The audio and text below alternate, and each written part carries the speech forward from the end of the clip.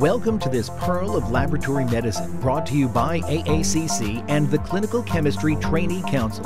View this and many more pearls, as well as other free educational material at traineecouncil.org. Hello, my name is Margaret E. McCort. I am an infectious disease doctor at the University of Chicago. Welcome to this Pearl of Laboratory Medicine on Clostridioides Difficile. Clostridioides Difficile, formerly known as Clostridium difficile, or C. diff, is an anaerobic, spore-forming, gram-positive rod that was first isolated in the stool of infants in 1935 and was identified as a cause of diarrheal infection in 1977. It was originally called Bacillus difficilis, as it can be very difficult to culture without strict anaerobic environment. C. diff is an ubiquitous organism found in the environment. It has been isolated from the stool of many mammals. From its initial discovery as a pathogen, C. difficile incidence has increased exponentially and is now considered one of the most important nosocomial infections in the world. C. difficile is acquired when an individual ingests endospores, which travel through the acidic gastric environment before germinating in the intestine. When antibiotics or other insults change the balance of an individual's gut bacteria, germinated C. difficile begins to overgrow and colonize the large intestine. However, many people with C. difficile colonization do not get sick, for reasons that are still not yet clear. C. difficile causes disease through the actions of two toxins, A and B. Toxins produce enzymes that disrupt the structure of the gut epithelium, leading to breakdown of the mucosal barrier and subsequent inflammation and secretory diarrhea. The cytotoxic inflammatory response of colonic mucosa promotes the development of a pseudomembrane on the colon wall, which also perpetuates symptoms of diarrhea. Several studies have shown that an individual's intestinal biodiversity is inversely correlated to the likelihood of developing C. difficile disease. This is likely how systemic antibiotic use increases the risk of C. difficile infection. Between 2 to 5% of healthy adults are colonized with C. difficile. Epidemiologic studies estimate that 3 to 26% of hospitalized patients are colonized with C. difficile, but the majority will not develop C. difficile infection. These asymptomatic carriers of the bacteria contribute to C. difficile transmission and C. difficile infection rates in healthcare institutions. C. difficile infection occurs in less than 1% of hospitalized patients in the U.S., but the incidence has doubled in the past 3 decades. C. difficile is now the most common nosocomial pathogen. C. difficile infection incidence is higher in immunosuppressed populations, such as solid organ or stem cell transplant recipients. C. difficile is especially prevalent among individuals with frequent healthcare exposure, including nursing home residents and dialysis patients. Although C. difficile has been identified in patients in the community, the infection remains much more prevalent in the hospitalized patient population. C. difficile has now been identified in most countries of the world. C. difficile colonization, or asymptomatic C. difficile, is defined as a positive C. difficile diagnostic assay without symptoms. A C. difficile infection, however, is the presence of a positive test in a symptomatic patient. The symptoms of C. difficile infection are variable among individuals, ranging from mild diarrheal illness with more than 3 bowel movements per day to potentially fatal fulminant colitis. In addition to diarrhea, patients with C. difficile infection may experience abdominal pain, nausea, fever, stool incontinence, and decreased appetite. Physical exam may show abdominal distension or tenderness.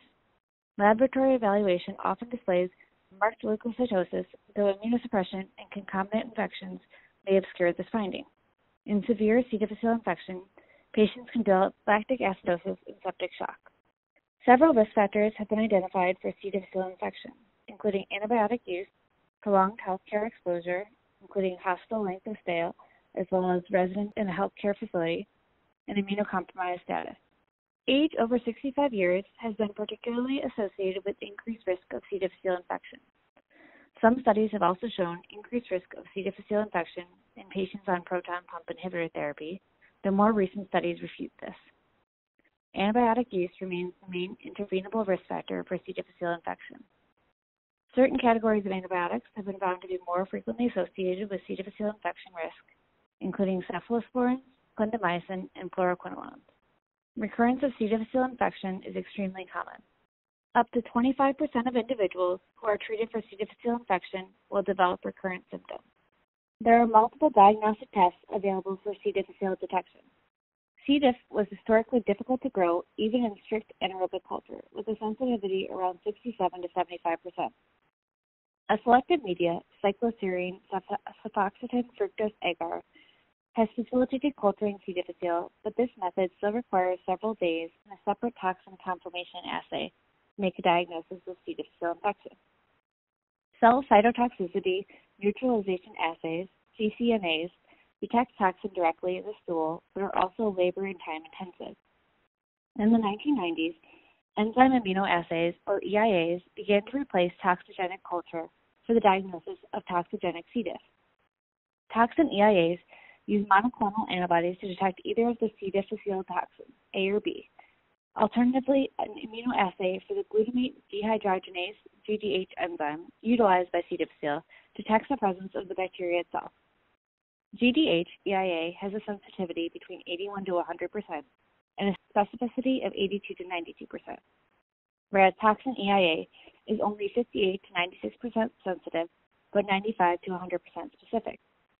Two rapid immunoassay tests may be combined to optimize the sensitivity and specificity of toxigenic C. diff detection. Nucleic acid amplification testing, NAT, detects multiple genetic targets of toxigenic C. difficile with a sensitivity of 93 to 98% and a specificity of 98 to 100%. This type of testing often gives the most rapid results, but is prone to false positives. CCNA testing has both high sensitivity and high specificity, but is not practical in the era of rapid diagnostics, except to compare newer diagnostic assays. The decision to use toxin or NAT-based testing has been a controversial topic for several years in the infectious disease community. The algorithm here explains these options for C. difficile diagnostic testing and the pros and cons of each testing type. Because asymptomatic carriers can have a positive GDH EIA or NAT test even when there is an alternative cause of diarrhea, and because tests are sometimes ordered in the absence of clinical symptoms, some experts advise against using these as a single-step test to the risk of false positives among colonized individuals. When used initially, low-sensitivity toxin-based EIAs may miss true diagnoses of toxigenic C. difficile infection in patients with intermittent toxin in the stool. Thus, the high negative predictive value of NAT or GDH EIA testing makes these appropriate initial tests in a two-step algorithm, followed by toxin EIAs to confirm the diagnosis. The IDSA SHAE guidelines recommend that, when available, institutions implement either such a two-step toxin-based testing protocol or a single-step NAT-based testing if there is approved upon institutional criteria for C. difficile testing appropriateness, such as requirements that stool be liquid for C. difficile testing to be performed. All C. difficile assays have the potential to be misinterpreted by providers who do not understand such nuances, especially in hospitalized patients with other potential causes of diarrhea. And several drugs have been found to be effective in the treatment of C. difficile infection, including metronidazole and oral vancomycin. In more recent past, a novel macrocyclic antibiotic called fidaxomicin was designed specifically to treat C. difficile.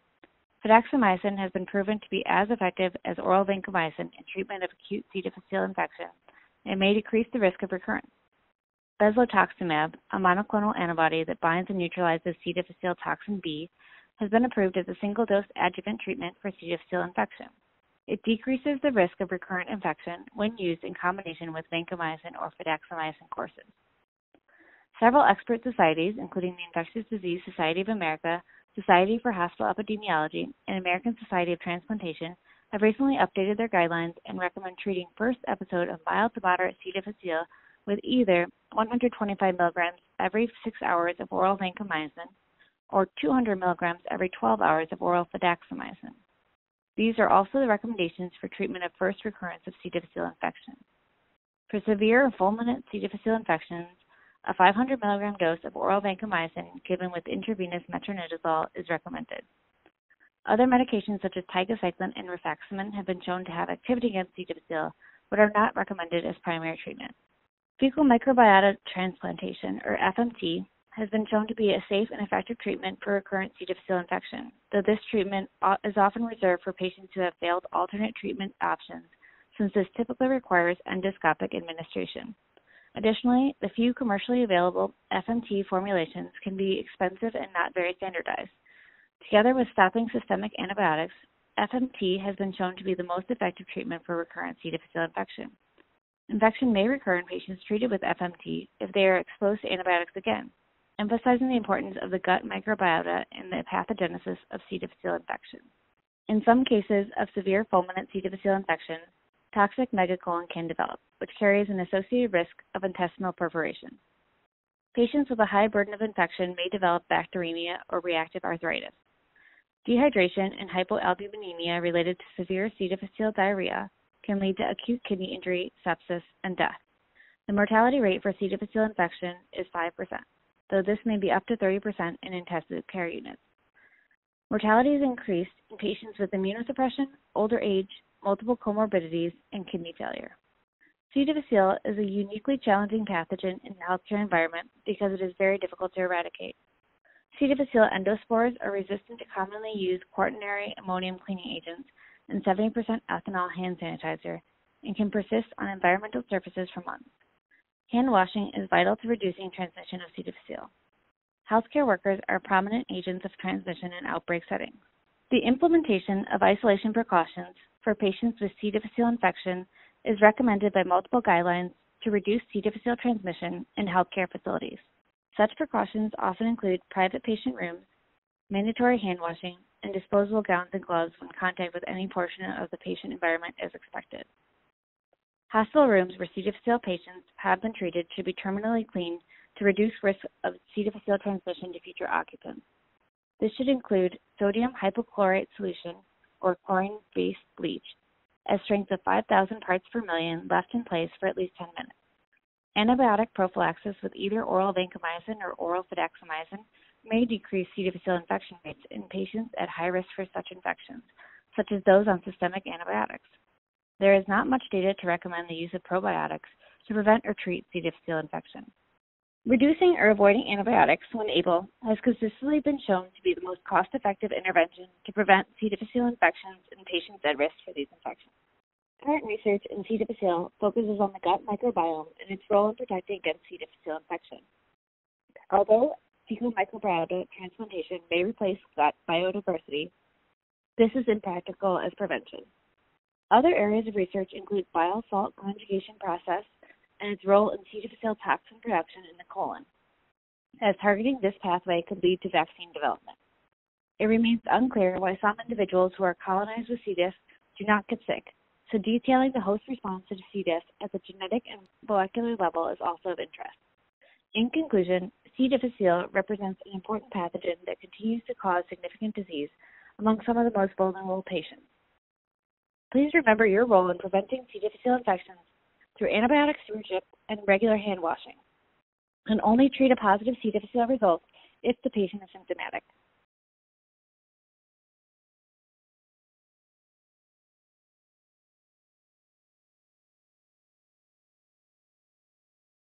Thank you for joining me on this Pearl of Laboratory Medicine on Clostridioides difficile. For more like this, as well as articles, podcasts, and more, please visit the Trainee Council at traineecouncil.org.